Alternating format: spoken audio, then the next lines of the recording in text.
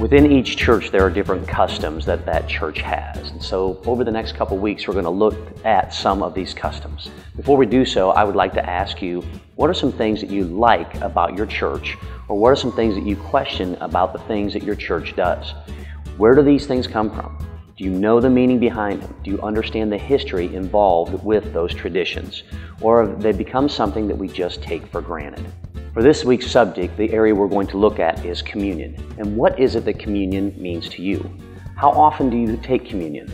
Does your church do it weekly? Do you do it quarterly? Do you do it every once in a while? Is there any rhyme or reason as to why you do communion? And once again, what does it mean to you? I ask you that question as we dive in this week because it's very important that we understand why it is we do what we do within the church. Think about that, and we'll look more into communion starting tomorrow.